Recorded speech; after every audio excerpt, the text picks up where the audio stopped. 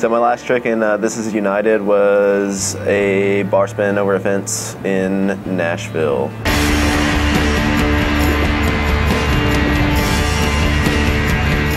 It was kind of something that I had in mind already. It was something that I had looked at pretty much every day. I drove past it. And so since it's an interstate and a busy road, it's kind of not really ever a good time to do it other than early morning. So it was, I think, a Sunday, and woke up at like 6 o'clock in the morning.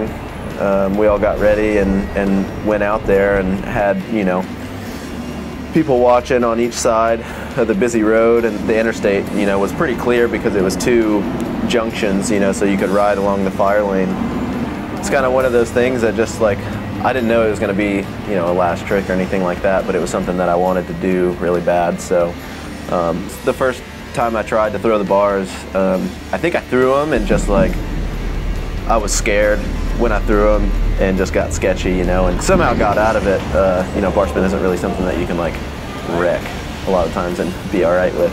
You know, by that time traffic was starting to get a little bit heavier, and it was kind of stressful, I guess, being up there, you know, and like you got interstate traffic going this way and then worrying about making sure that your buddies down there are actually watching for traffic and, you know, give you enough time to get across the road and stuff. So it was a little bit stressful, but it was getting towards the end of filming too, so it was either then or never kind of thing, because James wasn't going to be back in Nashville.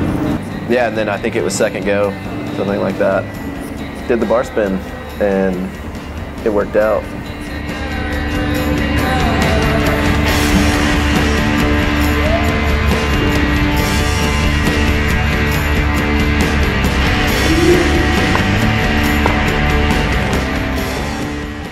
All right, so yeah, there was a third angle too of the bar spin, and my buddy from Nashville had come out super early that morning to help film, and you know, he's a really good filmer and everything, and just for some reason, it must, you know, been super early in the morning. He just wasn't thinking or something, but he was filming a static angle long down at the bottom, and somehow whenever he pressed the button, maybe as he was like moving back or something, his legs hit the tripod and just like kicked the tripod over basically, and ruined the angle, which it didn't really matter because there was the fish and another long from the bottom, but he was so bummed, man. He just like, he didn't even like show people the clip or anything. He just like put his camera up and like started walking to the car because he's so bummed. But yeah, it was funny.